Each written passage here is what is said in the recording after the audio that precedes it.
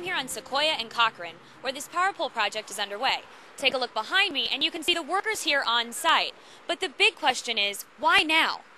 Good afternoon. I'm Crystal Fisher in the Newswatch newsroom. Coming up this afternoon, a beauty contest you won't believe. I'm Crystal Fisher in downtown LA, where celebrities come out for drag queens. More on that story coming up. Jay, police have captured a ring of thieves targeting small businesses in North Hollywood. One of the gunmen actually got out of the car and chased Arias to this point. Plus, a police standoff in North Hollywood. Those stories and more later today. Good afternoon. I'm Crystal Fisher in the Newswatch newsroom. A gangland murder tops the news at this hour. The shooting left a 22-year-old man dead and a community in fear. Adriana Rosas played flowers at this makeshift memorial in Jefferson Park. It's where her boyfriend of 2 years, Moises Arias, was shot to death last night. Rosas always feared this would happen. He was good. You know, he might be a gangbanger or whatever, but he was a good guy. He was known by everybody. The shooting took place around 6 p.m. on the 2800 block of South Brunson Avenue. Police say 2 men in a black Acura approached Arias, confronted him, then shots were fired. Detectives say they have a pretty good idea of why this happened. Detectives believe this could be gang-related. One of the gunmen actually got out of the car and chased Arias to this point, where he was trapped between two parked cars and shot at point-blank range. I shot him a couple of times, came around my brother's truck and shot him again. Residents say they are terrified of the growing violence in the neighborhood. This man even feared being on camera. It's sad to see another young life taken away by violence. Can you tell me how you felt last night?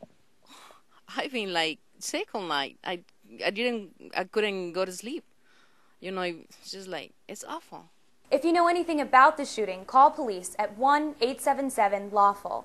In other news, the stars are shining bright in the fight against AIDS. Celebrities became judges in one of the most unusual beauty pageants you'll ever see. Take a look at these glamorous girls. Now look a little closer and you'll see they're actually men, all dolled up for a contest called Best in Drag Show, which will be judged by celebrities like Charlie Sheen.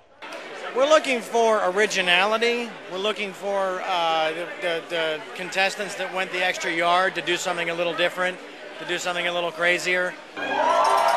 This year, the fundraiser is being held at the Orpheum Theater in downtown LA. The goal is to raise money for the Aid for AIDS Foundation, which gives more than 90% of its proceeds to families affected by the virus. The organization began in the 80s as a small gathering of friends. Now, it's drawing A-list stars like Kathy Griffin. How will you be judging tonight? Well, I will be judging on a level of fabulousness, who's willing to go there, and hopefully we won't have what we call a girl down. And that's when one of the girls falls off her heels, and it's a long fall off those 8-inch platforms. What will you be looking for? I'll be looking for poise, whatever that is. What is poise? Is it grace? No, it's poise. It's a whole different word. But that's what I'll be looking for. Now, this obviously isn't your typical fundraiser, but they do raise a lot of money all in one night. Last year, the Best in Drag Show brought in almost $250,000, which is just simply amazing. So I'm hoping for even better tonight because the theater is larger. This year, there were actually more than 500 new participants, and the number keeps growing. And the best part is, it's a lot of fun. And it's friends getting together and supporting each other. And what do you hope to do inside this evening? Have fun. Have a good time. Scream for all the contestants. Everybody's a winner.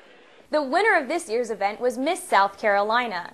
That's going to do it for tonight. Thanks for watching Newswatch. I'm Crystal Fisher, and you have a good night. Jay, police have captured a ring of thieves targeting small businesses in North Hollywood. Police say this is the mastermind. He and 3 other suspects were captured by police after a standoff in a North Hollywood apartment complex. Police say they robbed 6 different businesses in the area. They were right next door to me. The suspects were all booked on felony robbery charges. From the Newswatch newsroom, I'm Crystal Fisher.